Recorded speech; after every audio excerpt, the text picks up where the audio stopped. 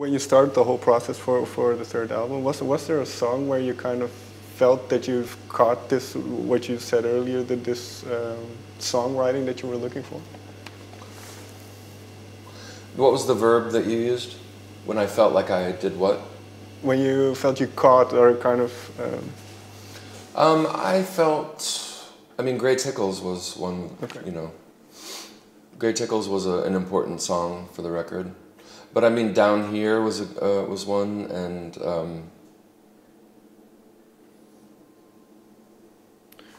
You and Him... I don't know, there were several different moments. Well, let's take Grey Tickles. Was it an early song? No, it came later. It was sort of in the middle of the songwriting process.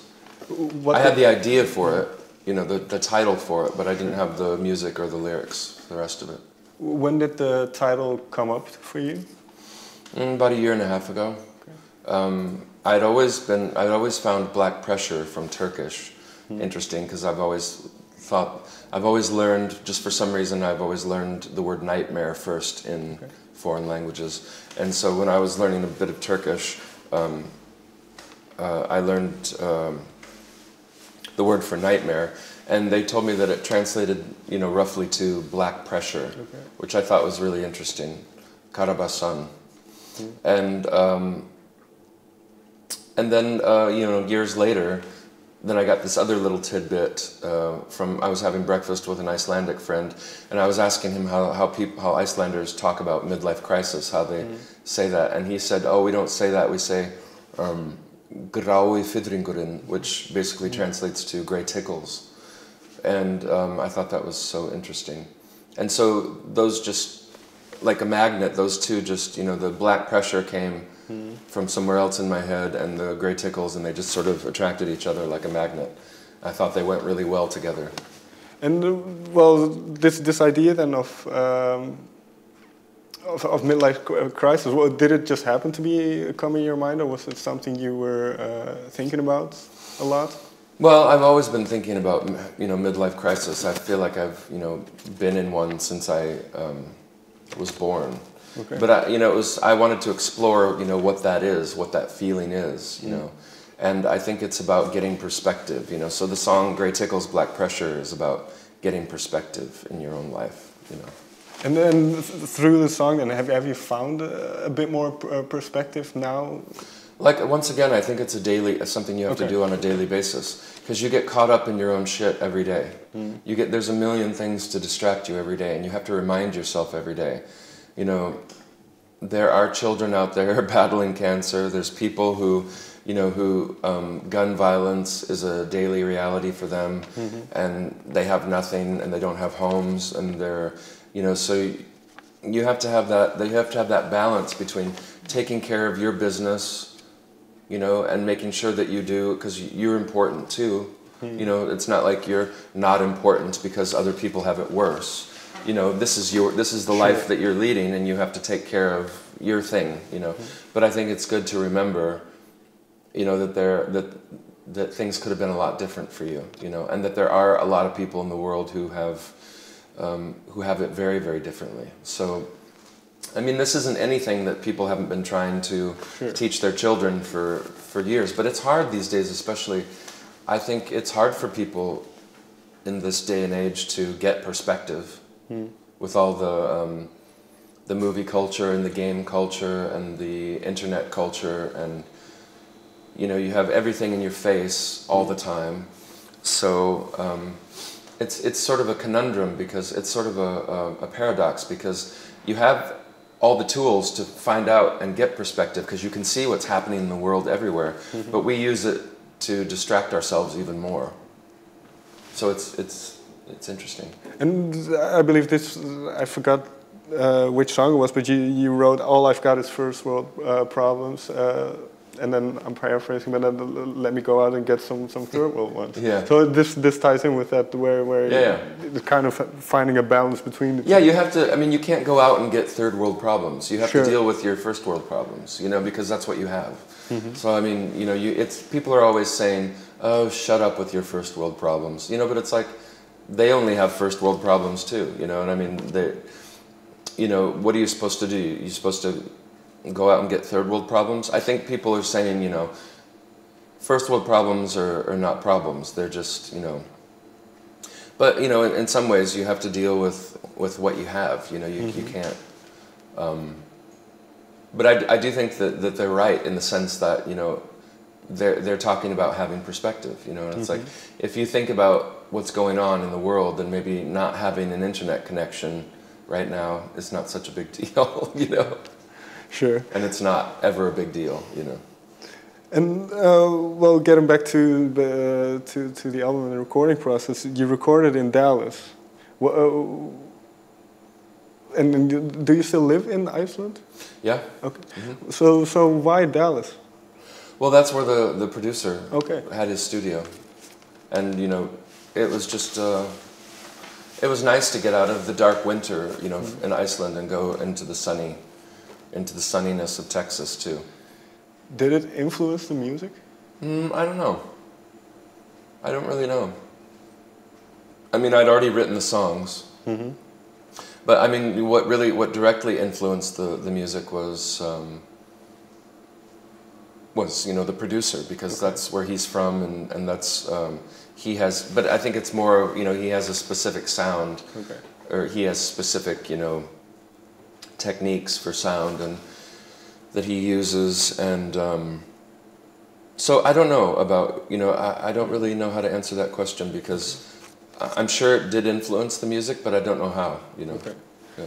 And then talking about the sound, were you already looking for a certain sound? Did you have an idea before you, or when you were writing, while you were writing the song, of how they should have sounded, or how they should sound? Not. Yeah, I wanted there to be a lot of synths, but I had found a lot of the sounds that I wanted before going into the studio, you know. So I had a lot of the sounds, but I wanted, you know, that's the reason I worked with a producer, was so that he would sort of put, you know, other sonic clothing onto the songs, and we just worked together, you know, throughout the process to.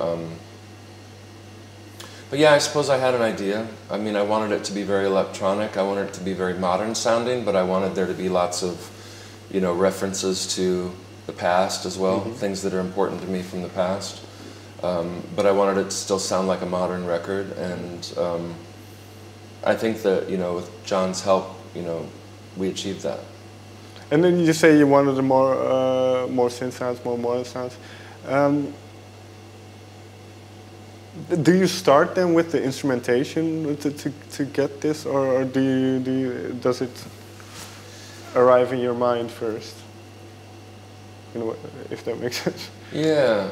Well, I think I have it in my head first, and then I go looking for the sounds. Okay. You know, I have the sounds in my head, and then you just start experimenting around, and a lot of times you find better sounds, or sometimes you find exactly what you were looking for, you know. But you just try and get as close to what you're hearing in your head, and then, you know, as you're doing it, it just takes you on different paths, and you just go with it as it happens. Which song on the record do you feel you've gotten closest to what you had in mind for the song? Maybe Grey Tickles or Snug Slacks. Well, if we take Snug Slacks, which is quite a different song from Grey Tickles. Yeah.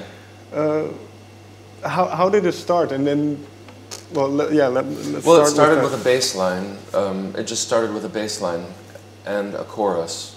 You know, I had the lyrics for the chorus already written in my head, and I'd written them down as well. And then I just started out with this bass line from the Juno 106, which is one of my favorite synths. I think it's one of the greatest synths ever made, and it has the most incredible fat, warm sounds.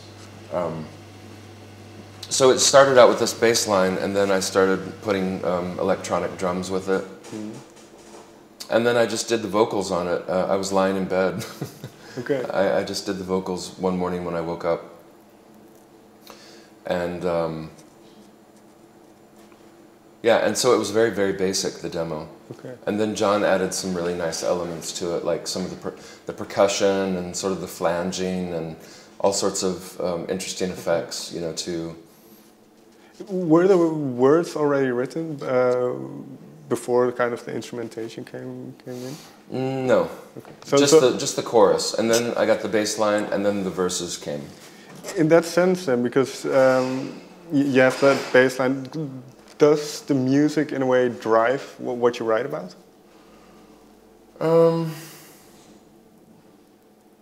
I think mostly it's the lyrical content that's driving it. Okay. But sometimes I feel like they're just separate entities, and then you have to figure out which ones go with which. Because the music is always a driving thing as well. Down Here, for example, was all music, okay, and no lyrics. So that was something that I didn't know what I was going to do with, because I only had the music first, and then it became Down Here. But I feel like usually it starts with the lyrics and then the music, and then I do the music separately, and then start to put them together and figure out which lyrics go with which music. So in that sense, do you write a lot and just have like a sketchbook or whatever with all these ideas in, and then you kind of... Yeah, I'm always just putting down little ideas in my computer and on my notepad, and then I just start piecing it together like a puzzle. And then I assume these are... Can it be anything that inspires you to, in terms of the lyrical content, or is it... Yeah, it could be anything. I mean, and it is often anything. I mean, I usually take a lot of pictures as well. Okay.